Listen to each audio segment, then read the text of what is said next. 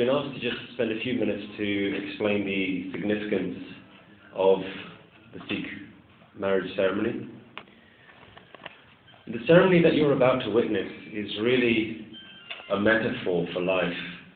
It's actually a metaphor for a human journey, a journey of discovery, in which a human tries to find out what the purpose of their life is. It ultimately seeks to answer one fundamental question: why am I here?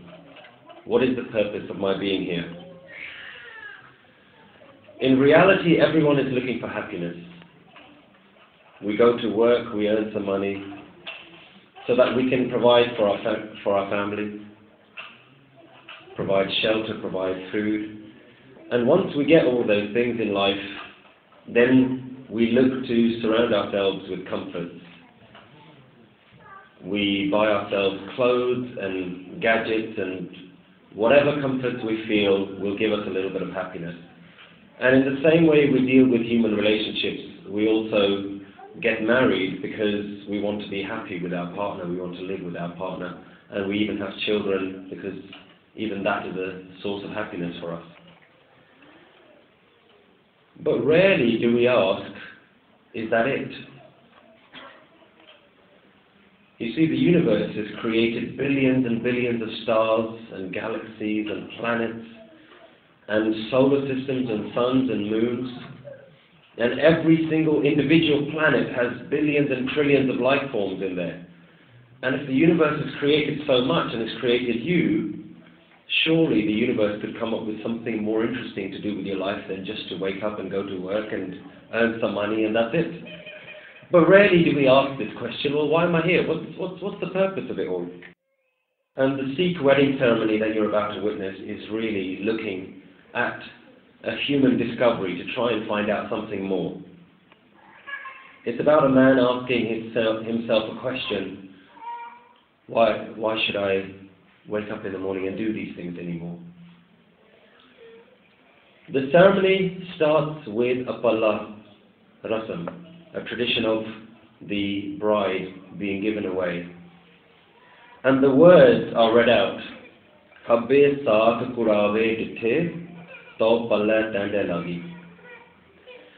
And what it indicates is that there is an intention towards giving up kurave, giving up false relations, giving up false relationships with family and friends, and dedicating your life to a higher purpose.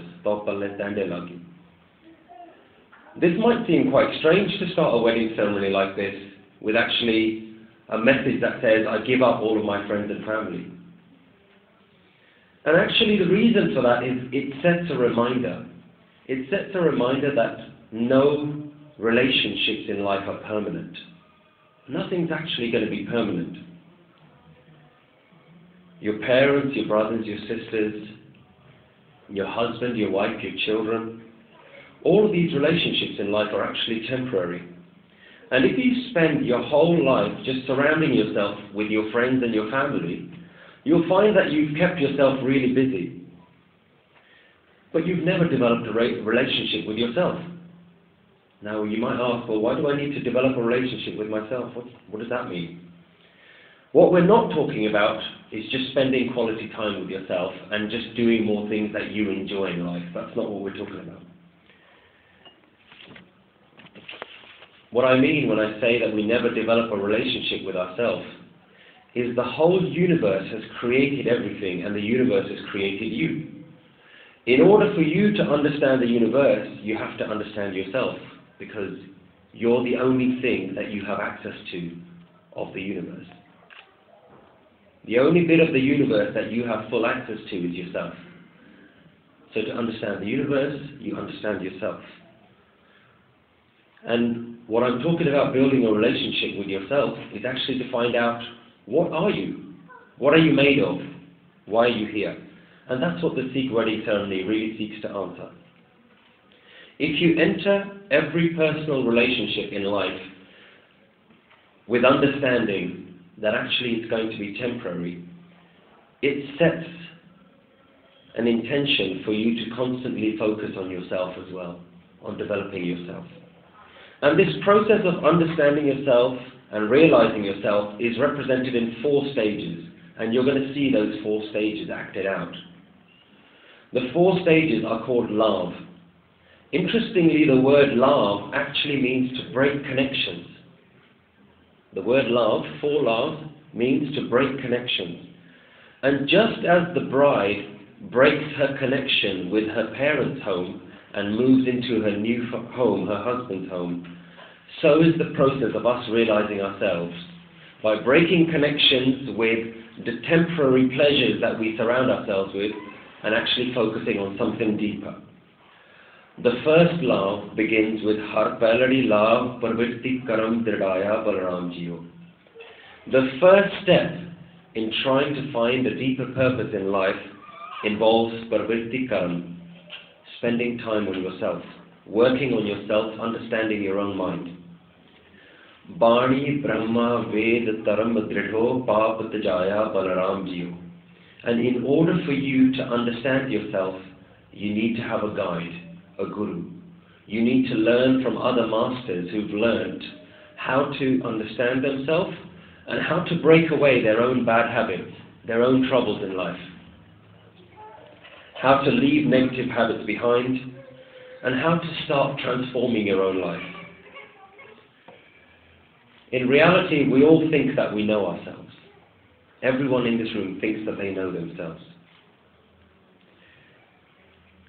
And if I ask you, what do you know about yourself? What you're going to tell me is your name, your family, your likes, your dislikes, your goals, your aspirations, and that's about it. It's a very superficial layer that we understand about ourselves. But I ask you, who controls the thoughts that come into your mind? Who's in control there? Why are you not able to control when you get happy, when you get sad, when someone makes you angry? You're not able to control that. When you get upset. So when you begin to analyze your own mind, you realize that you're not actually in that much control. The mind is our master. We're not the masters of our mind. Even now, this very moment, while I'm talking right to you, some of you will be completely lost in a different trail of thought. Some of you might be thinking about work. You might be distracted by something else that somebody else is wearing or someone else is doing something. You might be thinking about booking a holiday. You might be thinking about some duties at home. And that's not because you don't want to be here and you don't want to be present in this moment. It's simply because you haven't learned how to master your own mind. You haven't understood what your mind is doing. And within your own mind, all of your unhappiness exists, all of your pains, all your suffering, all your habits, all of your issues, all of your problems, all of your depression is all in your own mind. So even after a few minutes of understanding ourselves, you realize that you actually need to dig a lot deeper. We need to spend a lot less time in our mind and a lot more time in something deeper than our mind. And if you're lucky and you start moving into that space, which is outside of the mind, you realize that there's a lot of happiness and bliss in that area. And once you start looking at your mind, you start realizing that we have a space that's outside of the mind. Within you, you have something that's slightly separate from the mind. There's a state of being that's outside of the mind. But most of us don't even know it exists. All day we spend just completely lost in thoughts. Completely lost in thoughts. So we don't actually know that there's a state of being that's separate from the mind. And when you tap into the state of being that's separate from the mind, this inner being, then you're ready to start the second love. Har dujri lav Satgur Purkh Milaya Balaram Jiyo. In the second stage, your guide, your guru, teaches you how to spend time with your own inner being. Har Atma Ram Pasarya Swami Sarb Rahya Bharpure. And that inner being that's in you is everywhere else and in everything else. That inner being that's in you is in the person who's sitting right next to you right now. That inner being that's in you is inside all of your friends and inside all of your enemies. Antar bahar har prab eko mil harjan mangal gaye. Inside us and outside of us, this one being exists, and when you begin to see it, when you know it, your heart will begin to sing and your life will become a song. Now you've started the second love, you've started the second stage, and the second stage is about becoming more connected with yourself. And this is where the two of you need to spend time with each other and remind each other this is what your purpose in life is. You must look out for each other and remind each other that there's a spiritual side to your life, not just constantly looking forward to the next enjoyment in life.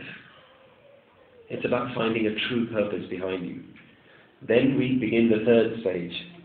And in the third stage, your priorities in life begin to change. Once you've known this divine phenomenon that exists within you, you start to become detached from family life, from the hustle and bustle of daily life. Now, this doesn't mean that you abandon your wife and your children. It doesn't mean that you just go away and become a renunciate. No, you carry on doing all of your family duties. You carry on providing for your family, looking after your house, your home, your wife, your children, your husband. But it means that you're not focused solely on these things. You have a greater purpose in life, and you have a greater purpose because you've known something greater within you.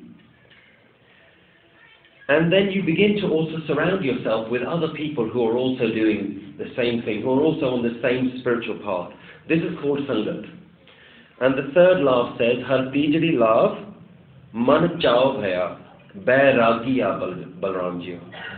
You get a desire for this state, chao, man chao bhaya. The mind becomes blissful and it becomes desiring of being in this inner state, and you become a bairagi. You become detached from the world, from worldly pleasures. Sant jana har mel har paya vadpagiya balramjiyo. And in the company of other people who are also on this path, you help them merge and they help you merge. And if both of you are on the same path, if both of you are on the same path of finding your inner journey, then there's no better person to be married to than somebody who is also on that path. This will elevate the two of you from just a normal union to a truly spiritual union. And that's why we call this ceremony the Anand Karaj, the spiritual union. And together your lives will have a focus. And it will define the very essence of your lives together. Once you've done all these things, once you've realized that there's something more in life, once you've realized that I'm not going to spend all of my time on my mind, I'm going to spend a bit more time on my inner self. Once you find yourself becoming a bit more detached, once you surround yourself with other people who are also doing these things, the fourth love is the fruits of your hard work. And you become a state of inner aware. And this is known as Gurmukh, self-realized, self-awakened. And the fourth love describes Har chautri love man sahaj gaya har paya balramjiyo. And in this fourth and final state I found bliss, ultimate tranquility, ultimate contentment. I found this within myself. Gurmukh milya subhaye har man tan meetha laya balramjiyo. And once self-realized, once I've realized the connection between myself and the universe, my mind, my body, my life becomes sweet. Manatan meetha laya. Har meetha laya mere prabh bhaya anadin har liv lai. With the grace of the universe, I have now found the sweetness in my life, in my own divine self, and day and night I remain in this bliss. When you're no longer at the mercy of your mind, when you're no longer just looking for the next fix, the next thing to keep you happy, when you're no longer chasing after your mind's desires, you then have everything you ever wanted. You find a state of ultimate happiness. You're truly content in life, and life has never tasted so sweet. And this is the ultimate stage of your lives together.